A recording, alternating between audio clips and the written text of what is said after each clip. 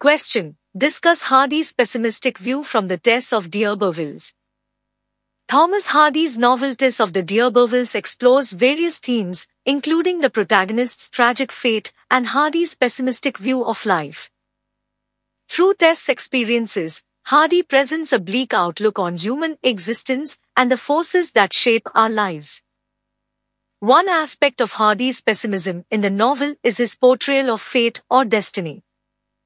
Tess is depicted as a victim of circumstance, born into a humble family with a noble lineage tainted by scandal.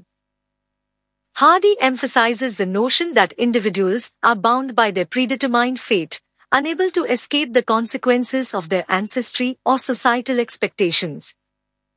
Tess' tragic fate is sealed from the beginning, as she is continuously subjected to external forces beyond her control, leading to her downfall.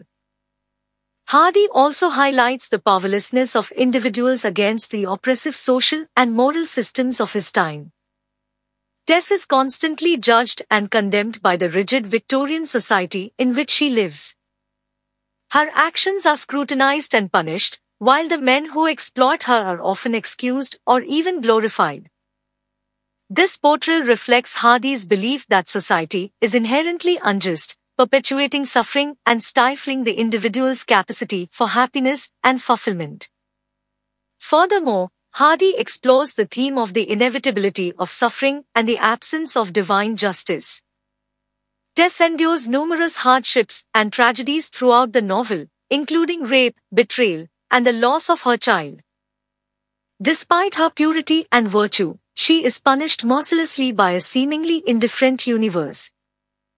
This portrayal reflects Hardy's pessimistic view that there is no inherent fairness or higher meaning in the world, and that human beings are subjected to arbitrary suffering without any ultimate redemption or justice. Hardy's pessimism is also reflected in his depiction of nature. Nature, which is often romanticized in literature, is portrayed as indifferent and even hostile in Tess of the D'Urbervilles. The natural world is described as an unforgiving force that mirrors Tess' tragic experiences.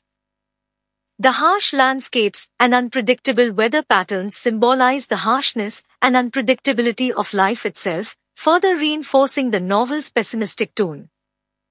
In conclusion, Hardy's Tess of the D'Urbervilles presents a pessimistic view of life through Tess' tragic fate, the oppressive social and moral systems, the absence of divine justice, and the portrayal of nature.